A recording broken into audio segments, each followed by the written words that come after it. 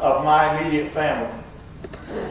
My brother, my oldest sister has gone on to be with the Lord, and if she didn't make it, it don't need me trying.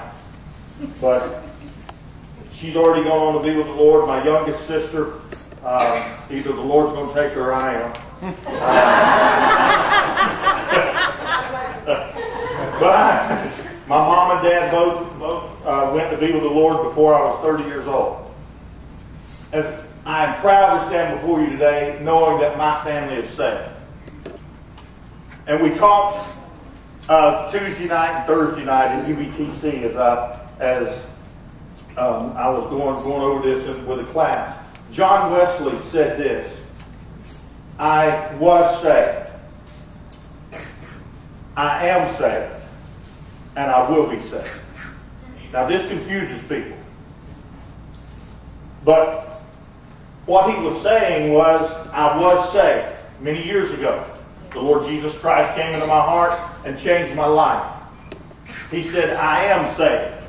Paul, in the scripture writing, says, I die daily. It's a daily walk with the Lord. Every day you've got to renew your commitment. And just like every day you should tell your spouse, at some point in time during the day, you love her. And don't wait until it's after you've done something dumb. We need to renew our commitment to the Lord Jesus Christ every single day. Letting Him know we love Him. And then we will be saved. There's a day coming, and I don't believe it's very far off, that we will be saved from all sin and all temptation. All of the things that the earth, a lot of people say, man, I wish I could have known what it was like to be in the Garden of Eden where Adam was with no sin. If you'll hang in there, baby, you'll make it. And you'll find out exactly how God designed it. And we'll get to live on this earth again in total victory. And I thank the Lord for that promise. I said all that because I'm going to say some things I know today might upset the apple cart. Praise the Lord. The family's under attack. Amen. There's some things going on in this country that I absolutely despise. Amen. And I'm going to go ahead and preach the messages while I can until the government comes in, and they probably have people sitting in the churches to make sure the preacher don't say nothing against this or this or this and everything, or they're going to arrest him. I want all of you people to study for prison ministry. Because I ain't shutting up. I'm too old to quit. I'm too old to stop. This word is filled with truth. And it's not optionable. It's not for you to take what you want and do with it, and it's not for you to eliminate what you don't like. This is not mixed vegetables.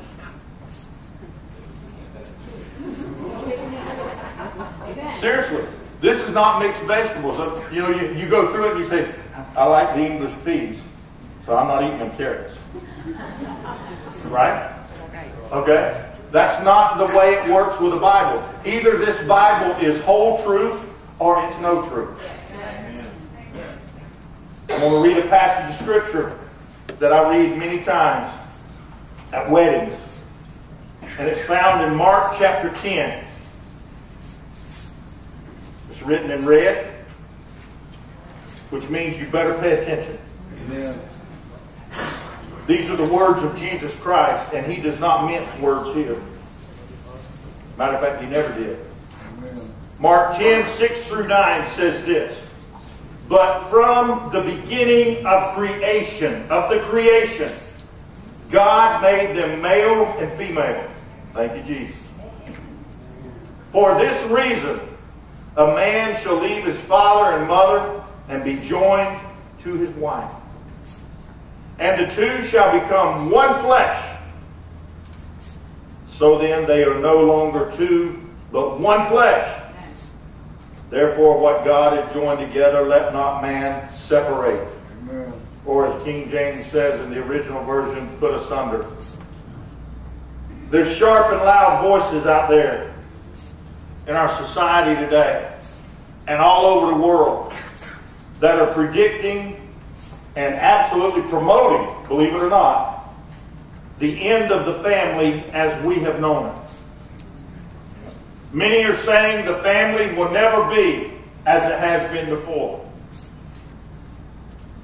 Articles such as, "Is this the last married generation?"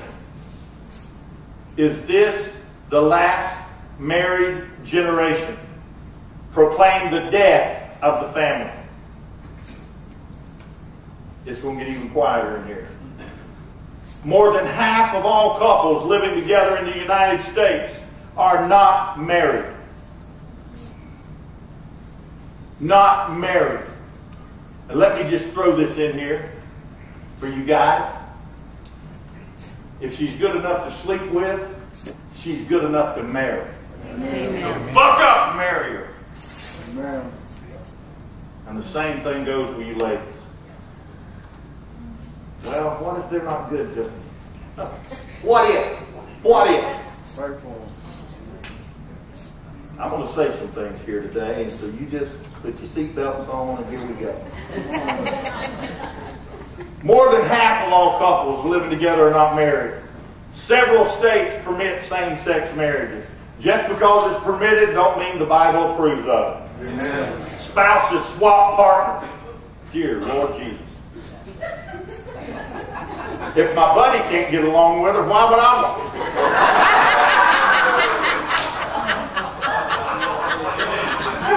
Come on, you can laugh, but it's the truth. Many groups of married couples are what's called swingers. I'm not going into detail there. Families are often made up of any combination of people who choose to cohabitate. Now, I could go on further with that, but there's a word to be shared here.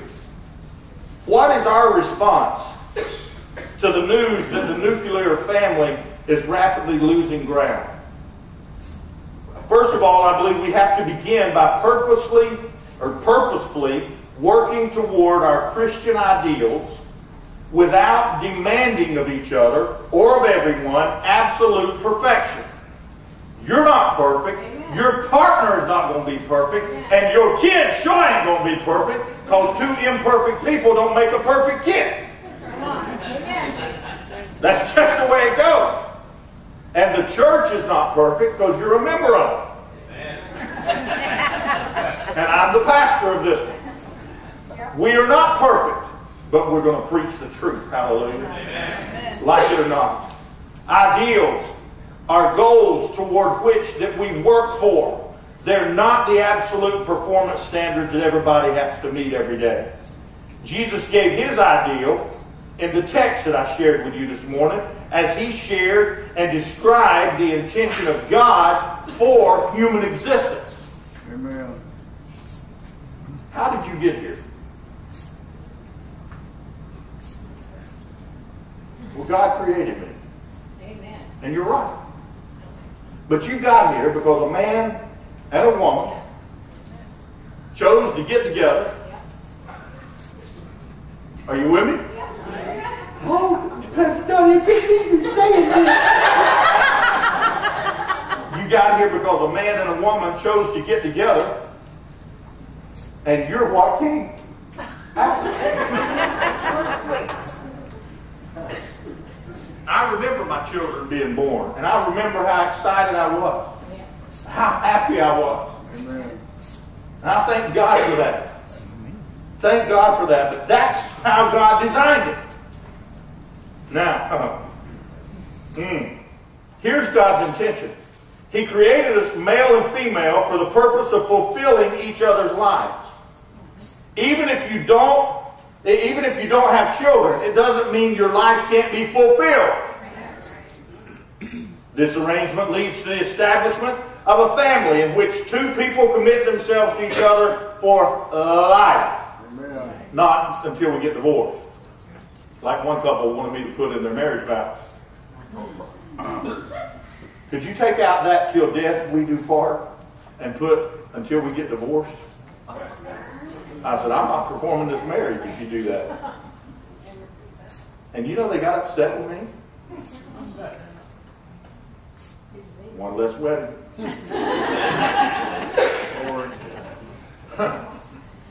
Their commitment to each other is a sacred covenant. It's under God. It's entered into to accomplish the purposes of God for their lives. And with this ideal clearly in front of us, with the dire pronouncements on current family life, what do we do?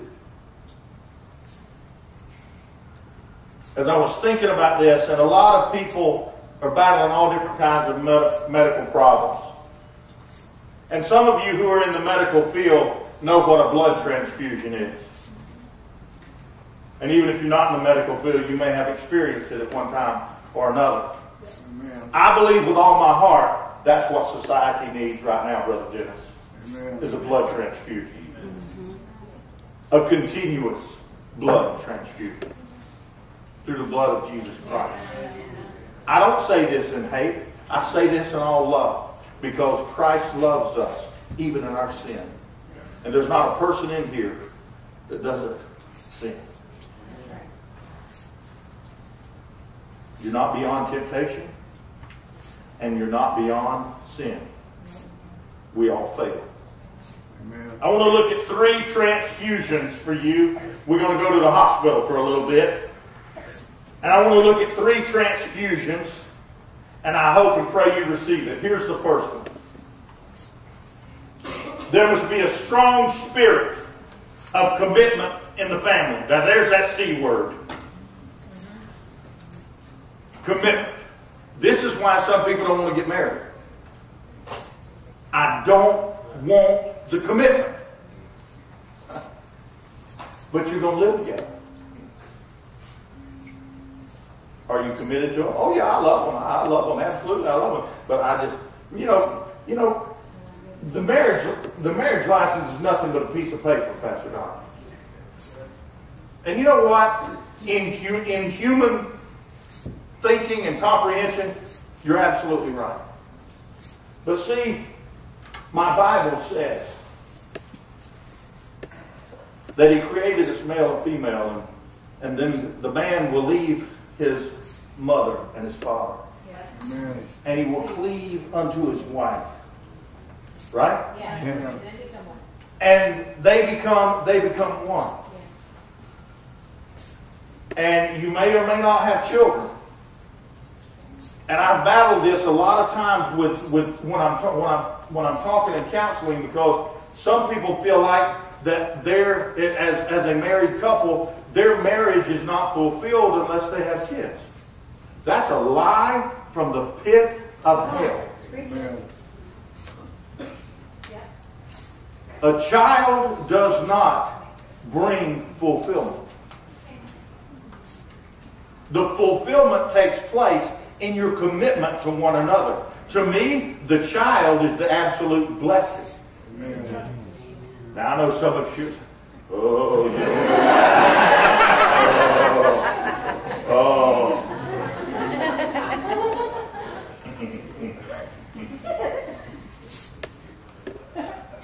If you hadn't been so ornery when you were young, your child might be okay. God help us. But let's go back to this C word, since this just kind of seems to upset everybody. There must be a strong spirit of contentment, of commitment in the family, and contentment. Many are denying, many are decrying the need for commitment. They're saying that commitment is totally out of place in any marriage arrangement. In fact, people don't need to consider marriage at all. They're saying commitment only leads to problems. Commitment denies freedom. You know where I got some of the stuff I'm sharing with you? Our fearless leader in the White House. Oh. Does that mean you agree with him? No. I agree with this. Right. Amen. But this is what's being hammered into our kids and into our families. And some people are celebrating it. In current thought, that means today, the only criteria for continuing marriage or family is whether it is a presently satisfactory relationship. If it's not, see, this moment-to-moment approach to marriage and the family gives it no permanence or stability. The attitude created by the lack of commitment is that if marriage gets uncomfortable, a person should get out and get out immediately. That's what's being shared. Some of your friends, some of my friends, when my wife had almost had a nervous breakdown in between kids. Jeremy just about finished her off. But I'm serious. Something changes in the woman's system with pregnancy and all. This was prophesied in the Bible back in Genesis as the woman gives birth. It's not just painful. You research in that pain and see what goes with it. There are changes that take place in the woman.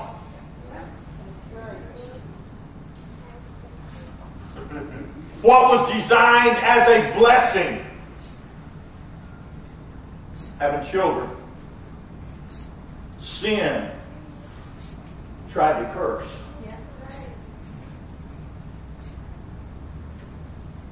I've got a lot to say today, and we're not having a PM service.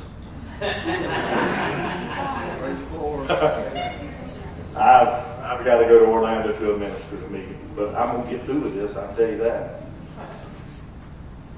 Get out immediately. Get out. I had friends that I played ball and said, you need to divorce her. You need to get rid of her. Man, you don't have to live like that. And all I can say is, that ain't an option, man. Amen. I didn't marry her until things get rough. You can say, Pastor Donnie, you better have stuck with her because you wouldn't have found nobody else. You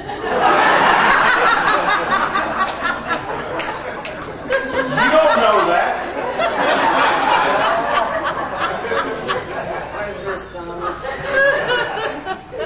I might could have been a contestant on The Bachelor.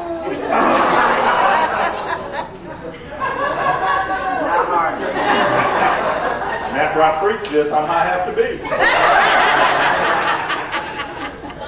But get out immediately. Just because you're having problems. Let me tell each one of you what will happen if you'll stick together when you're having a problem. And if you'll work together. Your marriage will become stronger. I remember when Jeremy had his 6 spinal fusions. And Wendy, you can receive this, lady. When Jeremy had his 6 spinal fusion, that doctor told me the last visit we had as he checked Jeremy. And he said, man, again, Pastor, I tell you, bigger hands than mine worked on this young man. Bigger hands than mine worked on this young man. His back, his spine is stronger than it's ever been in his entire life.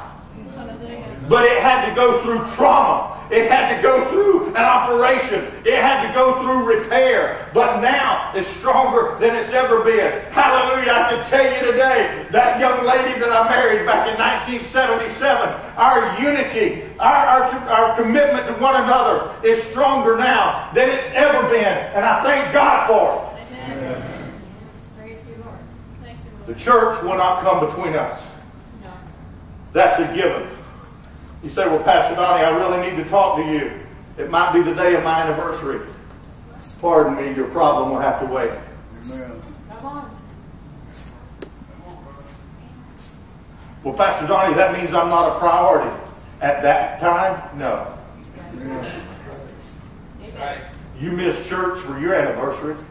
Come on. Come on! All right. Oh, Pastor. Say it like it is. It's the truth. You missed church for a toeache. You missed church because you're anticipating a headache.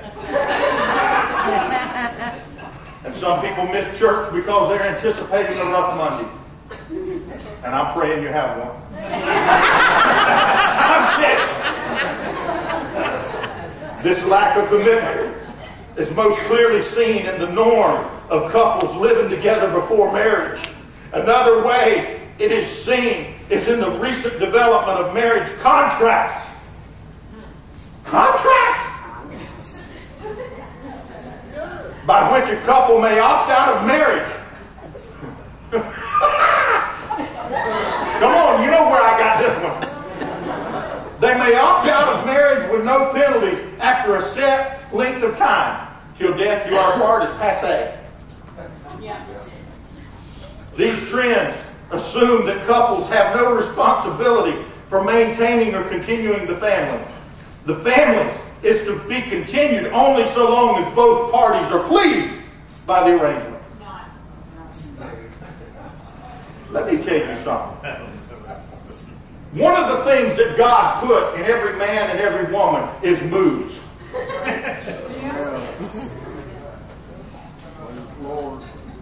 And on a certain day, when mama ain't happy, and daddy ain't happy,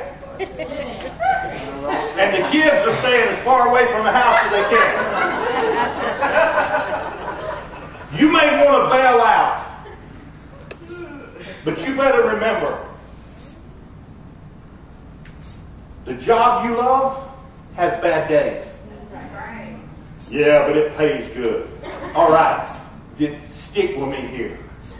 That marriage, it may have bad days, but oh, it's the pay good. I talked with one guy just a couple of weeks ago, told him what I'm speaking on and where I'm going with some of these things and everything. And he said, sometimes me and my wife like to just get mad at each other so we can make up. I'm like, okay, I did not need to hear that. Because I know what he looks like and I know what she looks like.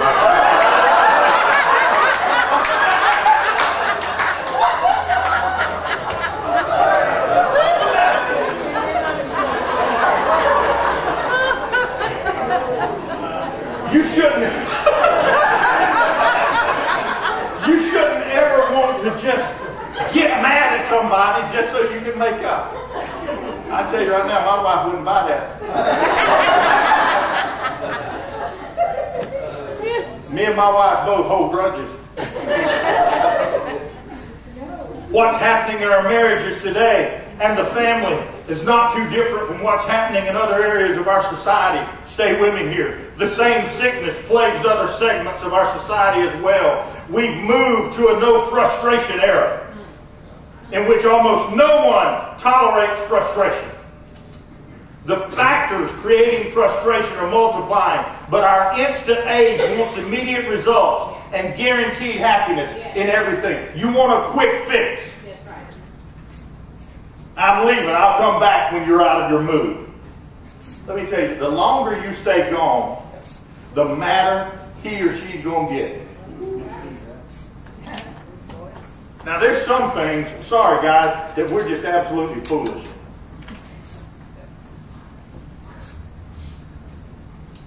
One guy asked me one time, if your wife was to leave you for another man, what would you do? I said, move in with her.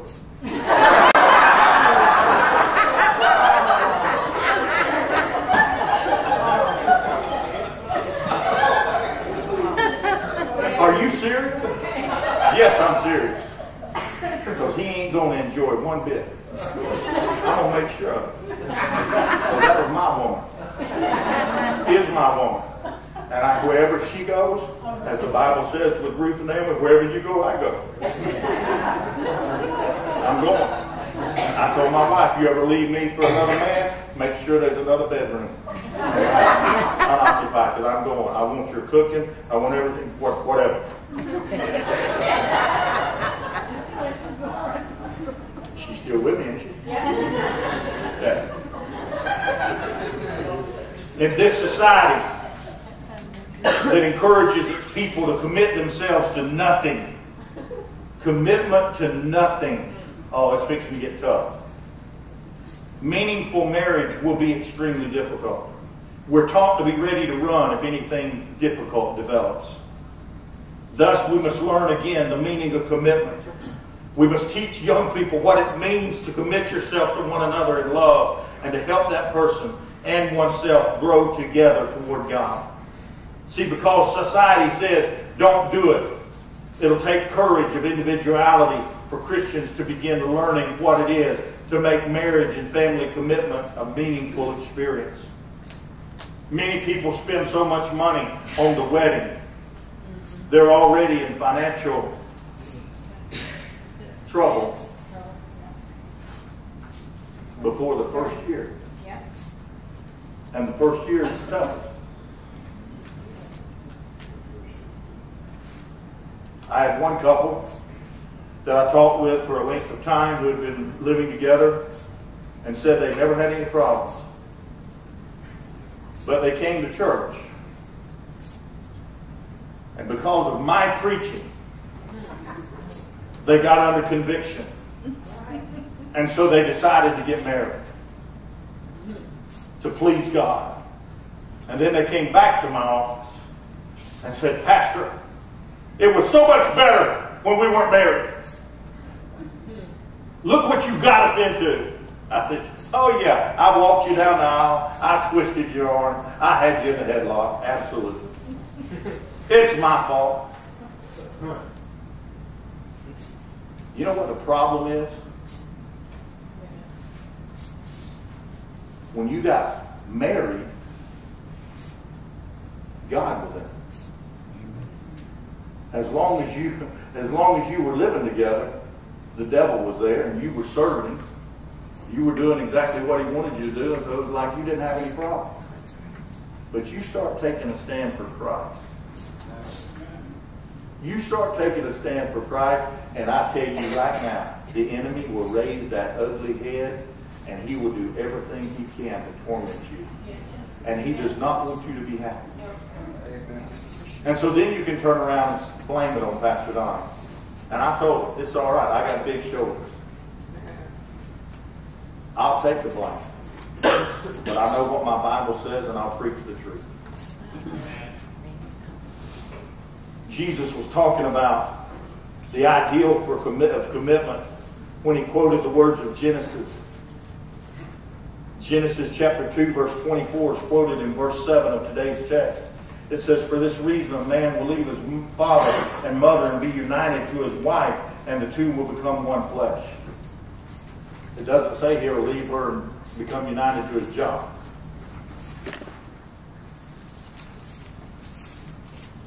Or to anyone else. But there's another principle here that I want to show you. Number 2. Bring it up, son.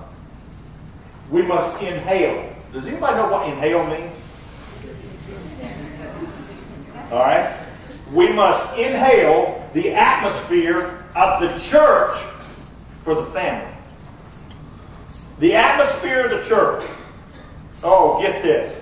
We can say with indisputable evidence on our side, every family that's serious about its survival and its health will find its place in the church. Some of you may agree or disagree with what I'm fixing to say concerning this specific point. But I stand behind it because it's true. Families need survival kits for marriage in the jungle of America, the American society today. And some places in society actually offer survival kits.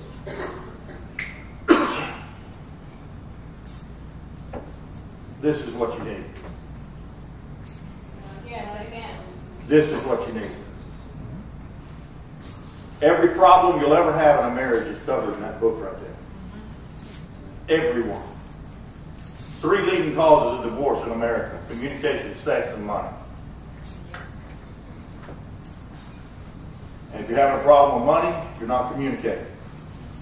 If you're having a problem with sex, you ain't communicating. Amen? So, looks like you don't have to communicate.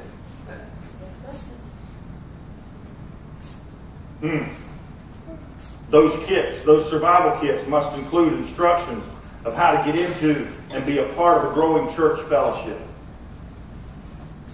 I'll give you just a little example here. I was counseling with a young couple. Young man used to attend our church. when he was a teenager. His parents got mad at me and left. And he actually apologized to me here in the office for his parents being the way they were. Because I asked him, why'd you come to me for counseling? Your parents hate my guts. I said, Pastor, you shouldn't have said that. It's in my heart, and as I said. And he said, because I've never heard anything but the truth come from you, Pastor Tom. I need your help. And I talked to him. And the only way that his wife, or live-in, would agree to come is if I told them I would not preach to them. Now, who are you coming to for counseling? But I promised. I said, I will not preach. I will talk very firm. And I shared some things with them. They asked me some questions. She was raised Jehovah's Witness. And as I shared with them things that didn't sound like they were coming from the Bible. I'm serious. It didn't sound, it wasn't King James Version, so they didn't recognize it. Because they've been out of church. She was raised Jehovah's Witness, and she's listening to this. Tears start streaming down her face. And before they're getting up to walk out of my office, she says, when you preach, do you talk like this?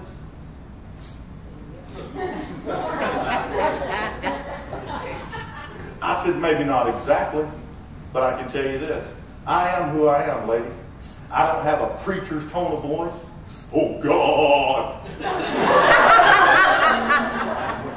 I don't have a preacher's tone of voice. What you see is what you get. And you ain't seen nothing yet. I am who I am. I am who I am. And if you can't accept that, well, too bad. I'm not going to change my tone of voice back behind the pulpit. This is who God called. This is who He's got. And she said, I think I might enjoy that. And I said, well, come on. Well, we've got some things we've got to correct first. Partner, listen to me. I didn't have to say anything. Brother Brandon, they were under conviction. Yeah. Let me tell you something. If you want to avoid conviction, don't go to a preacher for counseling. However, the Holy Spirit can go anywhere. And when that secular counselor starts sharing the truth with you, it's just likely the Holy Spirit is going to come in there and say, you know, you need to correct some things. Families need to breathe the air of spiritual worship every week if they're going to be strong. See, worship and praise in a church service puts me in a good mood usually. Amen. And many times if I could just leave and go out the door, get in my truck and leave, I'd stay in a good mood. But sometimes in between here and out there and the parking lot and the gym and everywhere else, the mood changes. I felt the love of Jesus, but now I got the spirit of slack.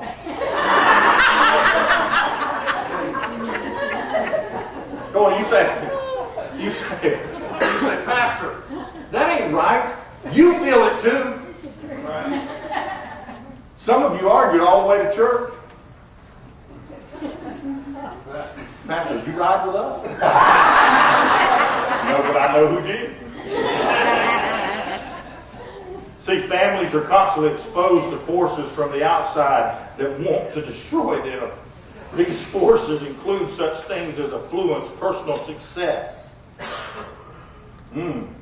moral decay, vocational pressure, a mass of lifestyle options from which a person can choose also helps to deteriorate the family. On the other hand, there are fewer strengths within the family. A husband's income is often no longer sufficient to support a family. Thus, women often must work outside the home while the children are cared for by a non-family member or a daycare. The church is one of the few remaining strengthening groups for family life. The bar substitute. See, I had a lot of friends that said one of the main reasons they went to the bar was because of the fellowship, the camaraderie, friendship, and everything. There's no condemnation. I mean, everybody's fighting different battles, and I agree with it. Everybody's fighting different battles. They're drinking and everything, and just they're laughing, and some people enjoy the bar scene more than they do home. Yeah. That's the truth. Pastor, are you encouraging it today?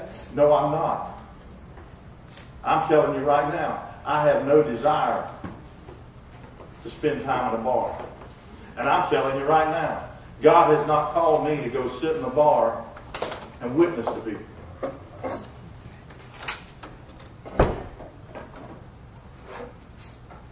Well, you got to go where they are. Well, you know what? This is the way I feel. I feel like if they're in trouble, they know where the church is. So you wouldn't go to a bar. I can promise you this. If the Holy Spirit spoke to my heart and said, you need to go to that bar, and you need to park there, and you need to go inside, and you need to witness, I would. But let me tell you what else would happen. One of you would see my gray Dodge Ram. I'm serious. Parked at that bar. And you Amen. would get on the phone. Guess where Pastor Donnie is? I'm serious. One pastor friend of mine that was here for many, many years went to a strip club to minister to a young lady who was a stripper.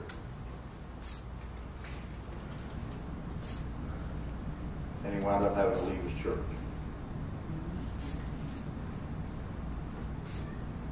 You say, well, he shouldn't have put himself in that kind of environment. But this is coming from some of the same people that say, you don't care about them if you don't go to them. So there's a no-win situation. Amen. If families would make time for church participation as much as they do for other things, nothing's going to interfere with Little League. Nothing's going to interfere with your activities, things that you want to do. Because all of you have lives. And see, I'm going to just say this. People ask me all the time, Pastor Donnie, I really need a job where I can make more money. Or I just need a job. Pastor Donnie, will you help me pray? And I do. But more times than one, God has provided a job for that individual. And then all of a sudden it seems like the Lord is blessing the job. That's just God. And sometimes they have to work 6 days a week. And if I ever have to work 6 days a week, this is what some of the men tell me. If I ever have to work 6 days a week, I will not be at church on Sunday. Because I need family time. And if God's upset about that, that's just too bad. Brother Dennis, this is the same God that they wanted to seek whenever they needed a job, whenever they needed income. And last time I checked, when you work Saturdays, it's overtime. Unless, right? So you're asking the Lord to bless you with more money. You're asking the Lord to take care of those needs, which means you have to spend more time working.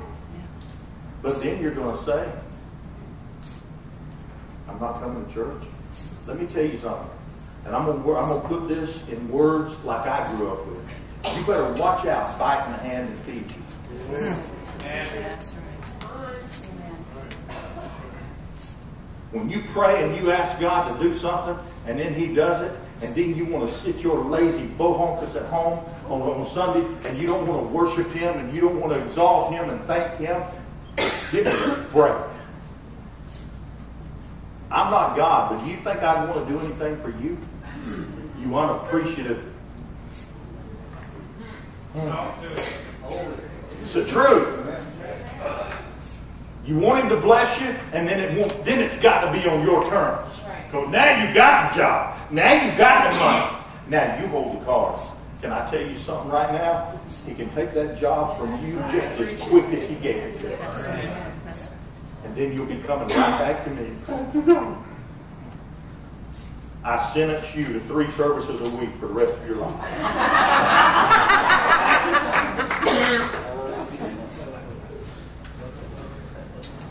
We're always pleased when there's enough money coming in to add another room to the house, expand the house, modernize the house. Sometimes families add a room even when they don't have enough money to do it. That's called credit. Isn't it amazing that many people will spend all kinds of time and money improving their houses so they can resell them, but they won't give the church any time to improve their home? A house is only a house until it becomes a home. Amen. You've endured just about enough. So let me leave you with this. The third necessity for saving the family is the infusion of Christ into every functioning part of a family. Hear me. Every part that moves must have the strength of Christ flowing through it. The creator of family, God, creator of family life, is also the keeper of family life. See, there's maintenance involved.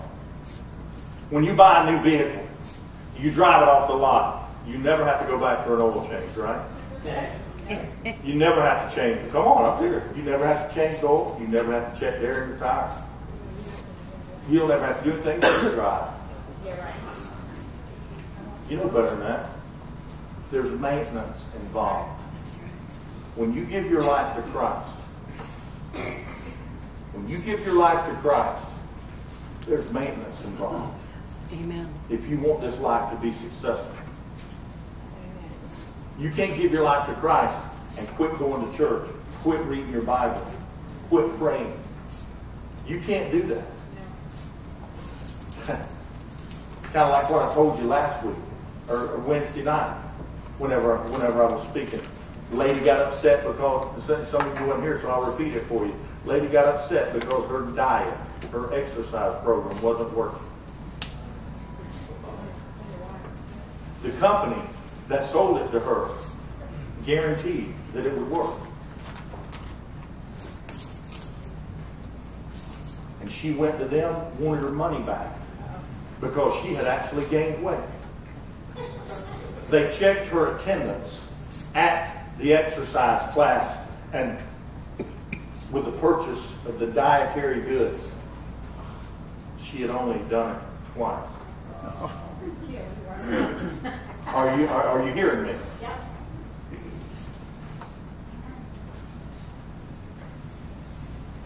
Anybody know what a diet is?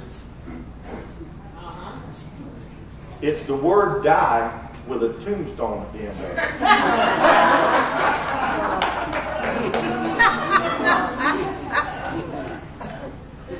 D-I-E-T. That T is your tombstone. What it means is you have got to die to certain things in order to be healthy. Yes. Are you with me? Yes. You've got to die. God's got to take the desire from it. Away, the desire for it. Away from you. I love the diet. My nephew's on one. He's lost, I think it's 60-something pounds. And he said, but one day a week, I get to splurge. And I said, what day is that? And he said, Sunday. I said, you know what? That diet would work for me. That diet would work for me because Sunday, I'm going to church Sunday morning, Sunday night, so I don't have a whole lot of time to eat. I'm just... Yeah. See, my problem is I only eat one meal a day. From the time I get up to the time I go to bed.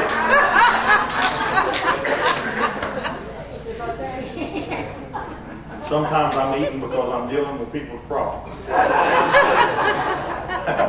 I'm kidding. Let me finish this. Social scientists today are looking for a new arrangement to replace family life. Come on, I told you where I got a lot of this material. Many experiments think they found it in a variety of arrangements. Folks, we don't need a new arrangement. We need new people. Social scientists, for the most part, are treating the symptoms instead of the cause of the failure of the marriage and the family. Christ changes people. He puts new blood in the veins of a marriage. He helps us find the purposes of God in marriage. Every day that a family lives together, it needs the Lord's presence. It needs the presence of Christ to learn how to forgive, to learn how to share meaningfully with others, to learn how to accept others by being accepted themselves. It needs the presence of Christ to learn how to love, not selfishly, but givingly, and to learn how to trust others so they too will be built up. Jesus' parable of the houses. Anybody remember if you were in church when you were a kid? There was a little old song that we sung from time to time. The wise man built his house upon the rock. The wise man, right? Yep. And then it says, the foolish man built his house upon the sand. Yep. Right? Yep. Some of you just learned something. This comes right out of Scripture. Jesus' parable of the houses on the rock and on the sand was never more appropriate than for 2013 today. A home falls, not because necessarily of sinkholes and all the problems, not because homes will not stand anymore, but it's because they're built on the wrong foundation. Amen. Your home cannot stand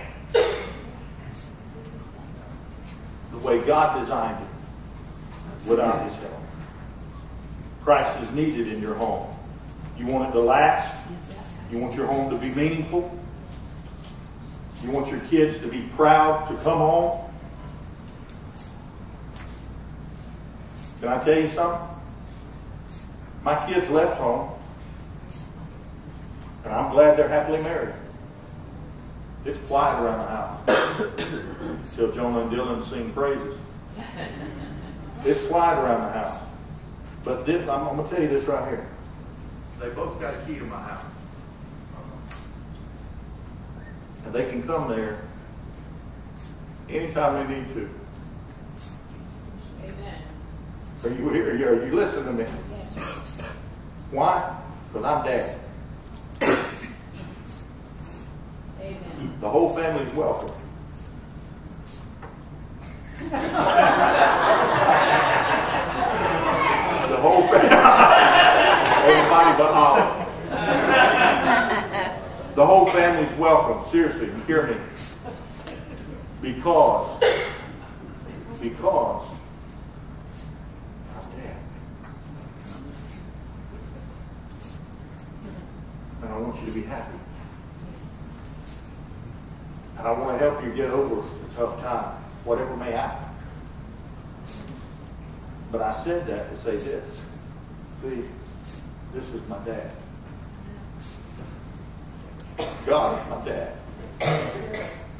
Because when I lost both parents, I told God, what am I going to do?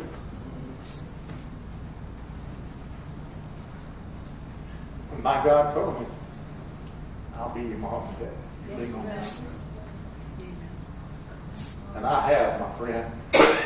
I ain't perfect, and I never will be. But this I know. He knows how to take care of me, but He knows how to slap me. He knows how to calm me down.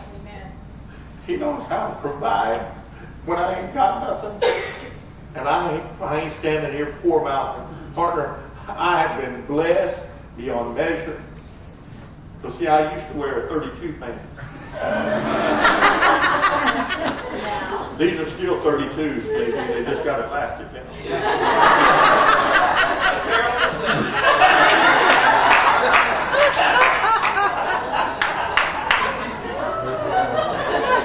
See, the good of our homes is one of the most compelling reasons for responding to Christ. It's not about you. It's not just about you. It will help you. But who else is it going to help? It's going to help your spouse. It's going to help your kids. It's going to help your co-workers. They're going to see a different person. Hallelujah. And they're going to ask you, why aren't you mad on Mondays anymore? Because I've just been to the filling station. Amen. Glory. Amen.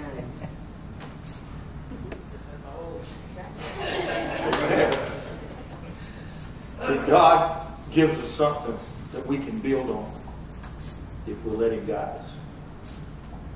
Here's the question I want you to take on with you right here. Do you care enough about your home to let Christ change your life for His purpose?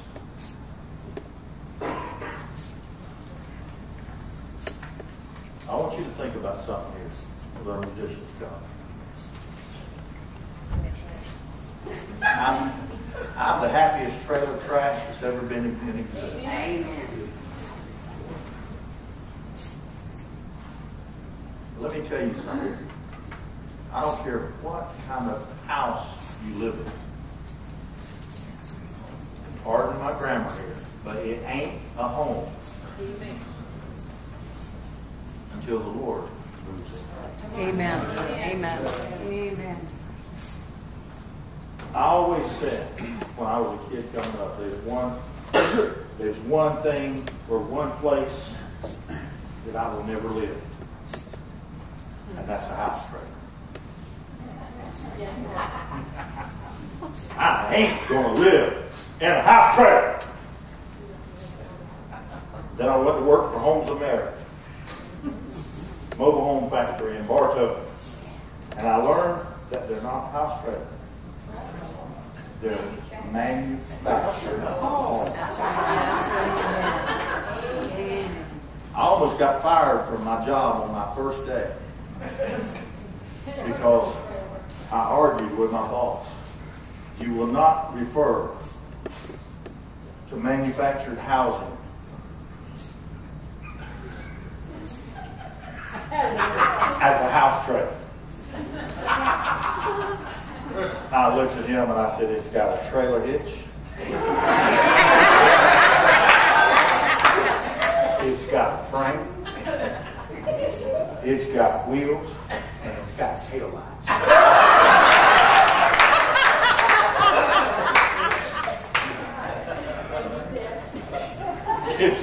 It's a house trailer.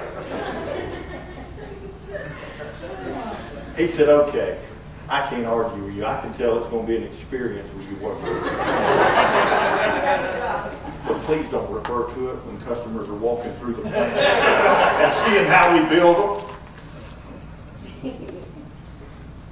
Folks, listen.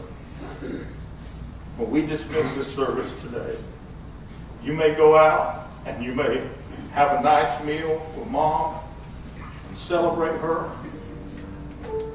But listen to me, you don't just celebrate her today. That's right. Every day. Celebrate her every day. Hallelujah. Because without her, oh, the house is hurting. Dirty socks everywhere. I'm kidding. I hope I am anyway. See, the home is not complete without us, but especially without Him. And no matter where you live, Be thankful for what you have, because it's only been just a few weeks that we looked on on this screen, and we saw a trash dump, and we saw people living in cardboard homes, and we saw people living in holes, and